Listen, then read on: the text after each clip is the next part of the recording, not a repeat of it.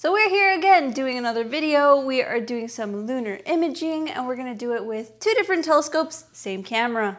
So one big telescope, the C11, and one small telescope, the FRA 500 from ASCAR. And we'll both times use the same planetary camera. And I think it's going to be interesting to kind of compare the field of view between a small telescope, which is a small refractor, big enough telescope, and a big C11. So just for fun, let's see how it goes and if we can compare the two.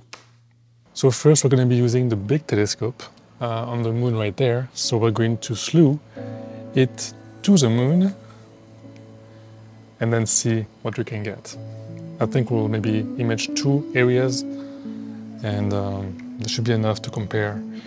Okay, so we found the moon finally. Now I just have to focus. Let's try.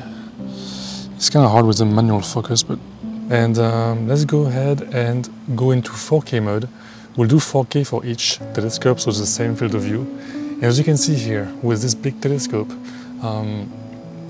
it's all like you cannot even see the moon at all. I mean, the whole moon. There's no way. No way. Because the telescope is just so big. I didn't even recognize what it was at first. So if we can move around the mount here, let's try to find the edge of the moon. Never get tired of looking at the moon. Let's find like two areas where we can shoot for both telescopes. So the first one we can do... That's always fun. Yeah, let's do that one. So for the first area, let's try to center this. Okay, and let's try to image that one for 3 minutes. So I'll do lower gain maybe. And why do you want to do lower gain? Because if your gain is too high, the thing is, the lower your exposure, the better, because the lower your exposure, the more frame per second you're getting. But for a lower exposure, it gets darker, so you have to make your gain higher. But if you make your gain too high, you will have some areas, like here, way too white, overblown. So I think this is okay. So let's go ahead and do a capture here. We'll do 5,000 frames, so we'll know for sure it's going to be the same for both.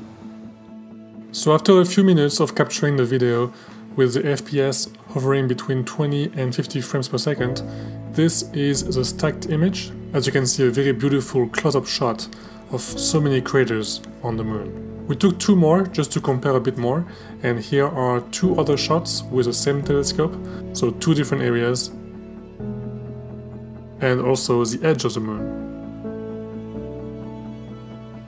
And now it is time to switch to our small telescope. So I placed the ASCAR FRA 500 on the mount, removed the useless counterweight now, and placed the camera on the back. And now it was time to slew to the moon again and take a picture with that.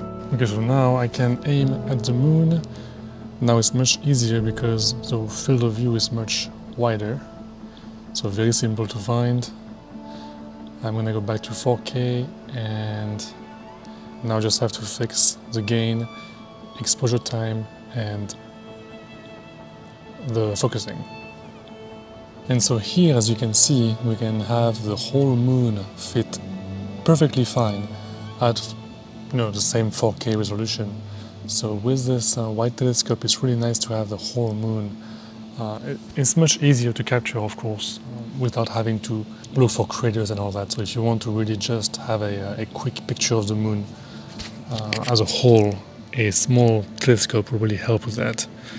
If you move around, yeah, you can see the whole moon moving here. So it's really cool. So I'll just take a picture of this and then we'll compare with the pictures of the big telescope. And so here you can see the picture of the moon with the small telescope, and it fits perfectly in the field of view, which is actually a good thing for most people. So this was a fun video to make. As you can see, both telescopes produce great images. Of course, if you want a close-up view of the moon, you will need a big telescope.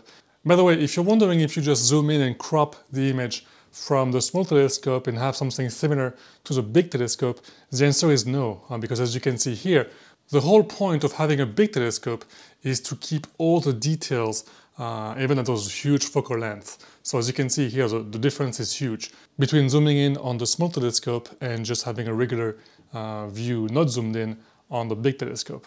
So if you're planning to add a planetary camera to your telescope and expect something like this depending on what focal length you're using, just know that not all planetary cameras have the same field of view. That depends on the pixel size, so be sure to use a program like Stellarium or Sky Safari to simulate what your field of view will look like using your specific telescope and the camera you plan to use. We have several different reviews about planetary cameras that you can check out if you want. And yeah, hopefully this was a fun video, and we'll see you guys next time, and kiss guys.